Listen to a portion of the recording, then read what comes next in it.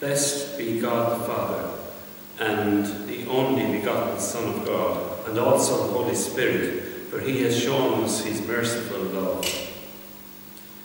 In the name of the Father, and of the Son, and of the Holy Spirit.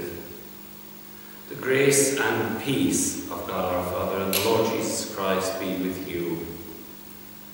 You're very welcome to Mass today on Trinity Sunday. And to prepare ourselves to celebrate Mass worthily, let us call to mind our sins and ask the Lord to forgive us.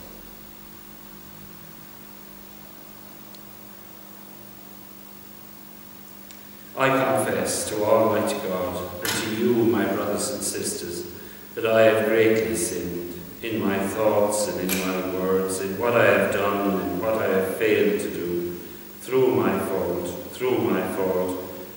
most grievous fault.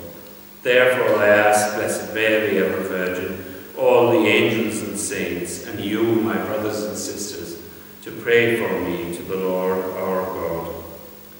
May Almighty God have mercy on us, forgive us our sins, and bring us to everlasting life.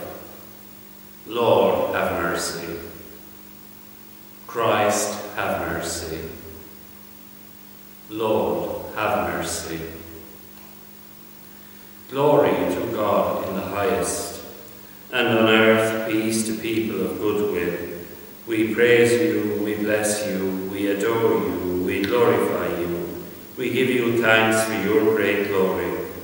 Lord God, heavenly King, O God, almighty Father, Lord Jesus Christ, only begotten Son, Lord God, Lamb of God, Son of the Father, you take away the sins of the world, have mercy on us. You take away the sins of the world, receive our prayer. You are seated at the right hand of the Father, have mercy on us. For you alone are the Holy One, you alone are the Lord, you alone are the Most High, Jesus Christ, with the Holy Spirit, in the glory of God the Father. Amen. Let us pray. God our Father, whom by sending into the world the word of truth and the spirit of sanctification made known to the human race your wondrous mystery, grant us, we pray, that in professing the true faith we may acknowledge the Trinity of eternal glory and adore your unity, powerful in majesty. Through our Lord Jesus Christ, your Son, who lives and reigns with you in the unity of the Holy Spirit, one God, forever and ever. Amen.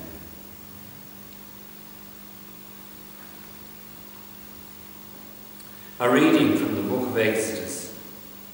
With the 2 tablets of stone in his hands, Moses went up the mountain of Sinai in the early morning, as the Lord had commanded him.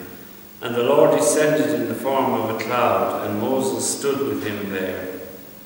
He called on the name of the Lord. The Lord passed before him and proclaimed, Lord God, a God of tenderness and compassion, slow to anger, rich in kindness and faithfulness.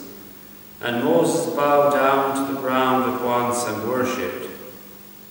If I have indeed won your favour, Lord, he said, let my Lord come with us, I beg.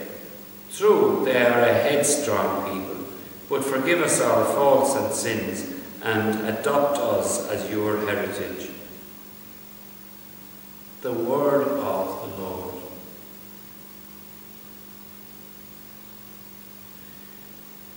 You are blessed, Lord God of our fathers. To you glory and praise forevermore. Blessed your glorious holy name. To you glory and praise forevermore. You are blessed in the temple of your glory. To you glory and praise forevermore. You are blessed on the throne of your kingdom. To you glory and praise forevermore. You are blessed who gaze into the depths. To you glory and praise forevermore. You are blessed in the firmament of heaven. To you glory and praise forevermore. A reading from the second letter of St. Paul to the Corinthians. Brothers and sisters, we wish you happiness. Try to grow perfect. Help one another. Be united, live in peace, and the God of love and peace will be with you. Greet one another with a holy kiss. All the saints send you greetings. The grace of our Lord Jesus Christ, the love of God, and the fellowship of the Holy Spirit be with you all. The word of the Lord. Alleluia, alleluia. Glory be to the Father, and to the Son, and to the Holy Spirit, the God who is, who was, and who is to come. Alleluia.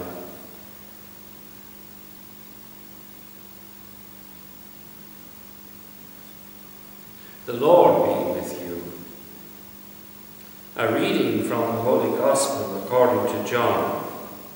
Jesus said to Nicodemus, God loved the world so much that he gave his only Son, so that everyone who believes in him may not be lost, but may have eternal life. For God sent his Son into the world, not to condemn the world, but so that through him the world might be saved. No one who believes in him will be condemned, but whoever refuses to believe is condemned already, because he has refused to believe in the name of God's only Son. The Gospel of the Lord.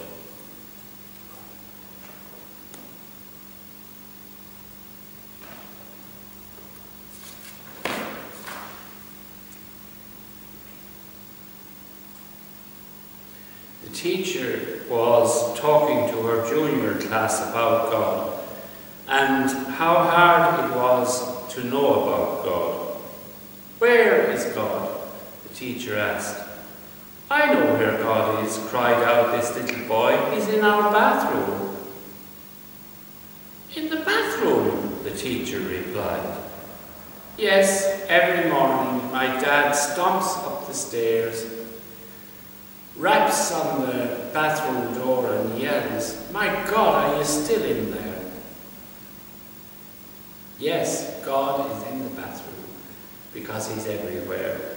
And our happiness as human beings lies in acknowledging his existence and, of course, living by his commandments.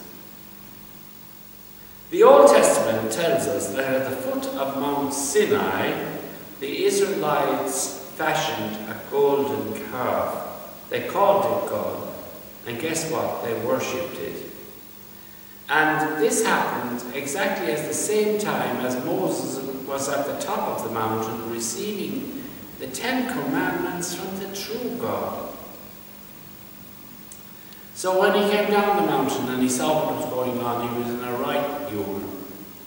And he smashed the 10 Commandments to pieces. Now, the first of these commandments, of course, is, I am the Lord your God. Thou shalt not have strange gods before me. And when the Israelites heard this, they took Moses serious and they smashed the golden calf to smithereens at the foot of the mountain, Mount Sinai. Question we could ask now, are there any golden calves in our society which we need to smash? Life and death issues come to mind. In 2018 I was in Auschwitz, where it was decided by the infamous camp doctor who was to live and who was to die.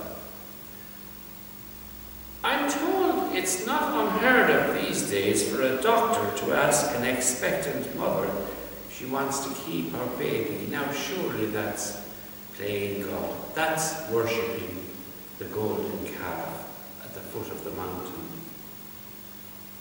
And the euthanasia body, they talk about the right to die for poor, vulnerable, elderly or old people. But we know that the right to die, which the euthanasia lobby are always clamouring on about, can over time feel like or translate into the duty to die.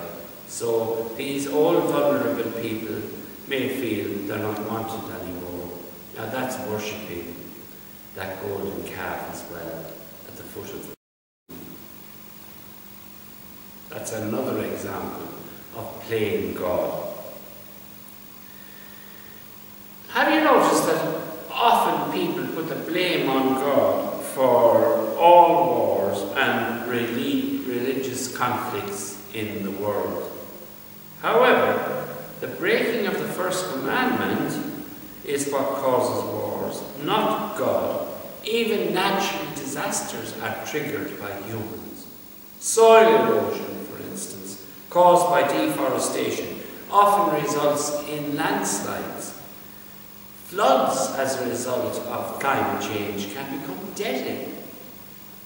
The first commandment requires us, of course, to be stewards of God's creation, not exploiters. But we can also invent ourselves a caricature of God and be swayed by it. One such caricature, one spiritual writer calls the cuddly bear God.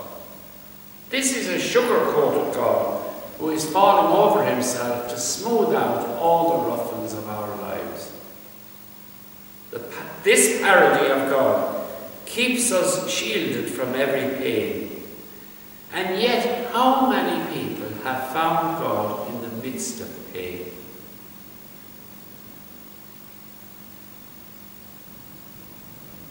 How many people have turned from false gods in the midst of a struggle and turned towards the true God? A bit like the Israelites at the foot of the mountain when they smashed their golden calf to smithereens.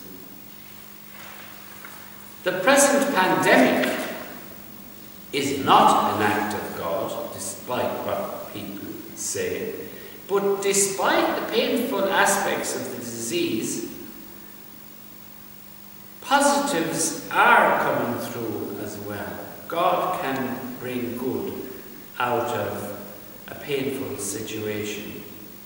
Jesus asks us, doesn't he, to take up our crosses every day and follow him, and not use your religion as an escape hatch from life's problems. The Lord never promised us a trouble-free life, but he asks us to do the opposite, to take up our cross and unite it with his cross as he made his way to Calvary. So I think the cuddly bear God, that one spiritual writer described as a false God, that needs to go into Frank Skinner's room 101. Now the book of Genesis, the very first book in the Bible, as you know, says that God made man and woman in his own image and likeness. But have we ever tried to refashion God into our own image and likeness? For instance, on the day Ireland voted overwhelmingly yes in last year's abortion referendum, the following day, or that evening, a government spokesman said, "The vote shows we're now a country that is more compassionate, more caring, and more respectful." But he should have added, "and more merciless towards the unborn, the innocent child in the womb." Now that's fashioning God. That's fashioning God into our own distorted image, conveniently forgetting the fact that God's fifth commandment, "Thou shalt not kill," has indeed been truly ignored. Our duty is to love God, and we do this by keeping his commandments, whilst at the same time recognizing our creaturely dependence upon him. without whom we can do nothing. Thank you for listening. God bless you all.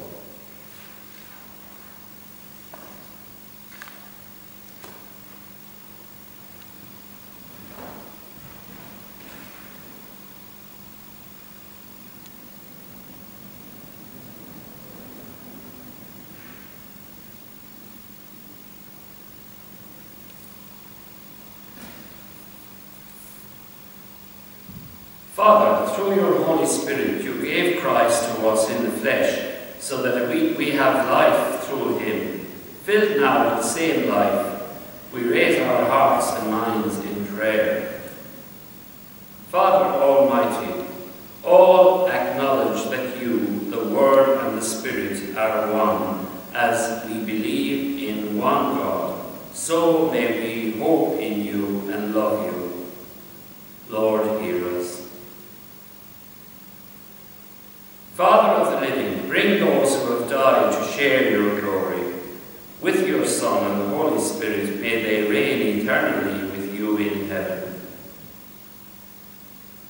Lord, hear us. Father, Almighty, eternal God, in the name of your Son, send your Holy Spirit upon the Church, that the Comforter preserve us in unity, harmony, and the fullness of truth. Lord, hear us. Lord, send your labourers into the harvest to teach all nations and baptize them in the name of the Father and of the Son and of the Holy Spirit. Strengthen them all in the faith. Lord, hear us. Lord, support all those who suffer persecution on account of their faith in your Son. Give them the Spirit of truth, who will, according to his promise, speak through them.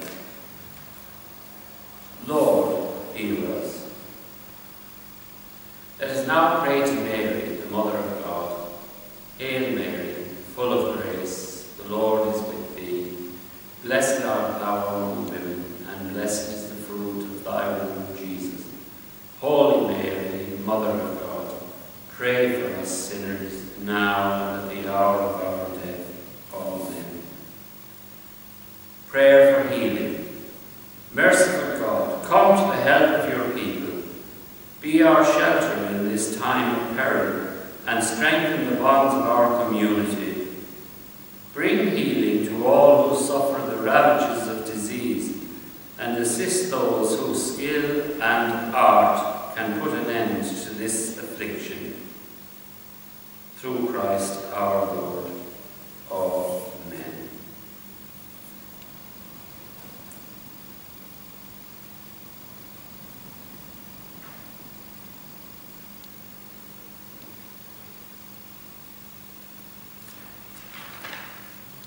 Blessed are you, Lord God of all creation, for through your goodness we have received bread we offer you, fruit of the earth and work of human hands. It will become for us the bread of life.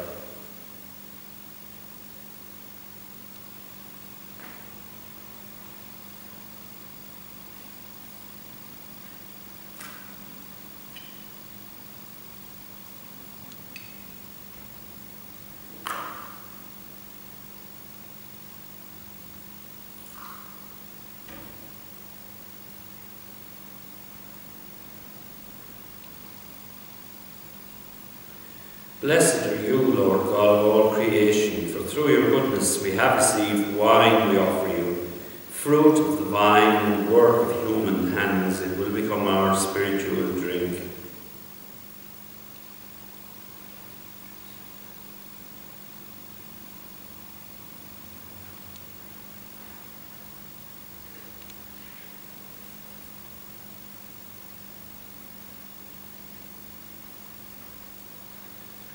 Pray, brothers and sisters, that my sacrifice and yours may be acceptable to God, the Almighty Father.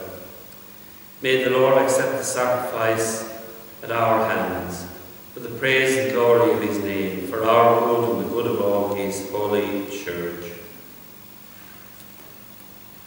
Sanctify by the invocation of your name, we pray, O Lord our God, this oblation of our service, and by it make of us an eternal offering to you, through Christ our Lord.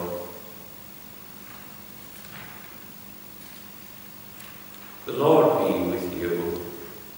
Lift up your hearts. Let us give thanks to the Lord our God.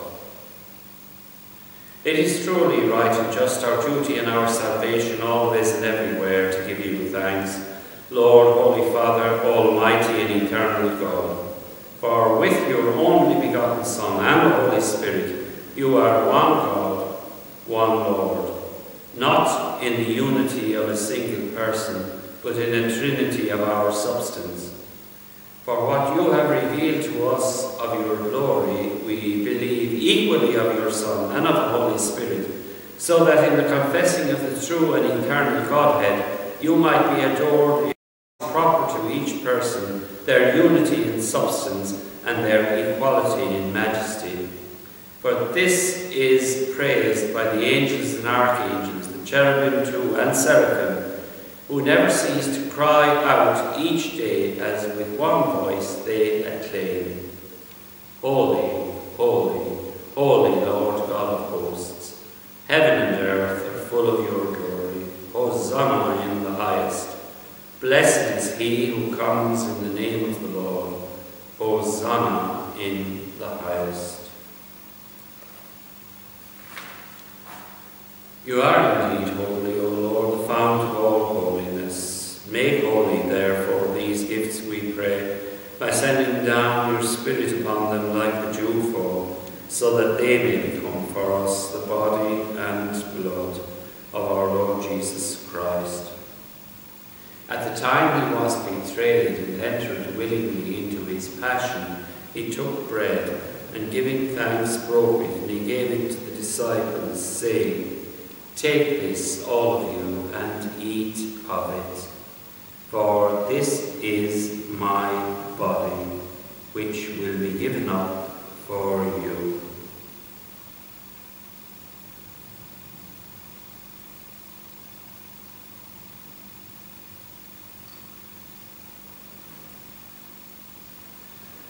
In a similar way, when supper was ended, he took the chalice, and once more giving thanks, he gave it to the disciples, saying, Take this, all of you, and drink from it, for this is the chalice of my blood, the blood of the new and eternal covenant, which will be poured out for you and for many for the forgiveness of sins.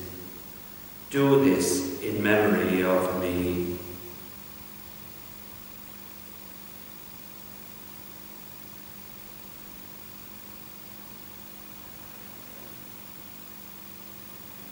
The mystery of faith. When we eat this bread and drink this cup, we proclaim your death, O Lord, until you come again. Therefore, as we celebrate the memorial of his death and resurrection, we offer you, Lord, the bread of life and the chalice of salvation, giving thanks that you have held us worthy to be in your presence and minister to you. Humbly we pray that, partaking of the body and blood of Christ, we may be gathered into one by the Holy Spirit. Remember, Lord, your church spread throughout the world, and bring her to the fullness of charity, together with Francis our Pope and Ralph our Bishop and all the clergy. Remember also our brothers and sisters who have fallen asleep in the hope of the resurrection, and all who have died in your mercy. Welcome them into the light of your face. Have mercy on us all, we pray, that with the Blessed Virgin Mary, Mother of God, with Blessed Joseph, her spouse, with the blessed apostles and all the saints who have pleased you throughout the ages, we may merit to be co-heirs to eternal life, and may praise and glorify you through your Son, Jesus Christ. Through him, and with him, and in him, O God, Almighty Father, in the unity of the Holy Spirit, all glory and honour is yours forever and ever. Let us pray with confidence to God our Father in the words that Jesus gave us. Our Father, who art in heaven, hallowed be thy name. Thy kingdom come, thy will be done on earth as it is in heaven. Give us this day our daily bread, and forgive us our trespasses, as we forgive those who trespass against us. And lead us not into temptation, but deliver us from evil. Deliver us, Lord, we pray, from every evil. Graciously grant peace in our days, that by the help of your mercy we may be always free from sin, and safe from all distress, as we await the blessed hope and the coming of our Saviour, Jesus Christ. For the kingdom, the power, and the glory are yours, now and forever. Lord Jesus Christ, who said to your apostles, "Peace I leave you, my peace I give you," look not on our sins, but on the faith of your church, and graciously grant her peace and unity in accordance with your will, who live and reign forever and ever. The peace of the Lord be with us always.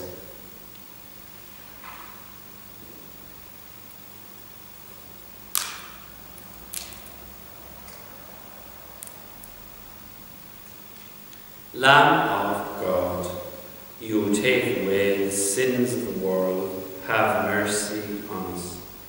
Lamb of God, you take away the sins of the world, have mercy on us. Lamb of God, you take away the sins of the world, grant us peace.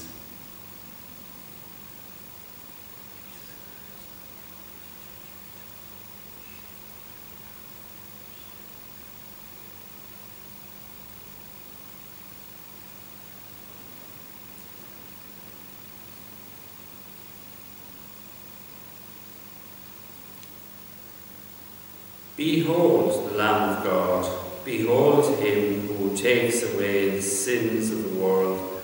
Blessed are those called to the supper of the Lamb.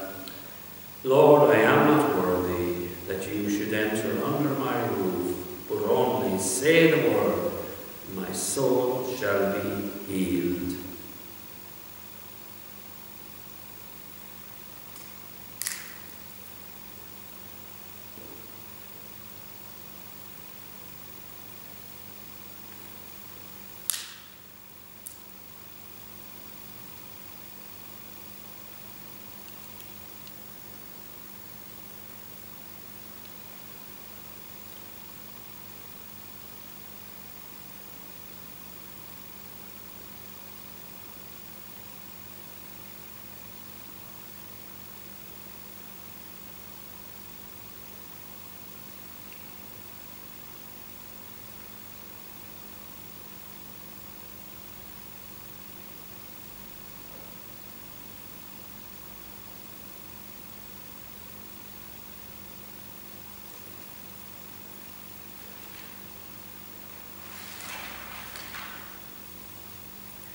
Since you are children of God, God has sent into your hearts the Spirit of his Son, the Spirit who cries out, Abba, Father.